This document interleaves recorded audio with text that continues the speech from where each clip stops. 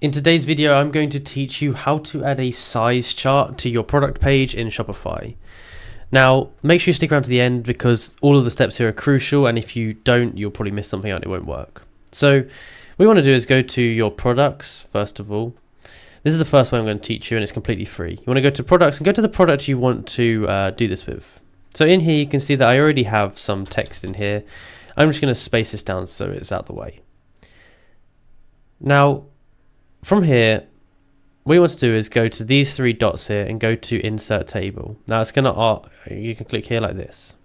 Now this is kind of what we want, but not exactly, because it's only one row. So we can click on the table here and we can go over here, down here, and we can insert a column before.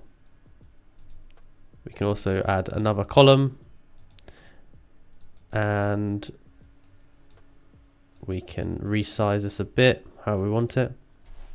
So then we can put size, we can put like length,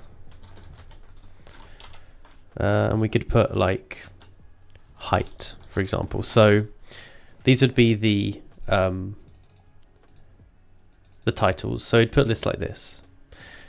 Next, what we'd want to do is we want to add a row below. Now here what we can do is we can align these to the center to make them look a little bit nicer.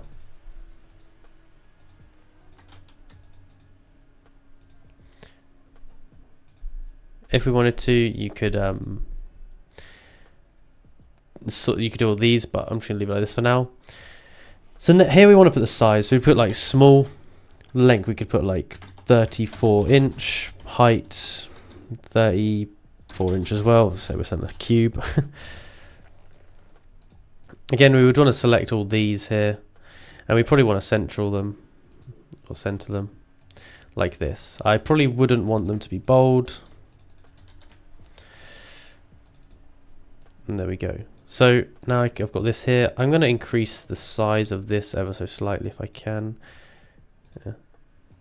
Yeah, there we go. So those are a bit bigger. So we want to add another one here, row below. So you put like medium, say 50 inch, whatever your size you have, 50 inch. And basically you can keep making new columns in here for your table until you've done what you want. If you want to add another one to the right, you can go to the dot dot dot, insert table, add column after, add row below. You can also delete rows, delete columns, and that kind of thing. Now if I hit save and I go to preview, you should see that the table is here, and it actually looks pretty good here. It looks much nicer than in the text editor that we have in Shopify. Another option I would give you, I think that is a really good idea, is if you use a page builder like Pagefly, the results are going to be way better because you're going to be able to customize them way more. So that's something I would also recommend trying out, just because, yeah, it's going to be a lot more clean. It's going to be exactly how you want it, and this is a bit random in a way. But yeah, so if you enjoyed this video and found it useful, please be sure to like and subscribe, and comment down below that this helped. Plus, comment down below if you have any questions and I'll answer those, and also if you have any other video ideas for me. Thank you for watching.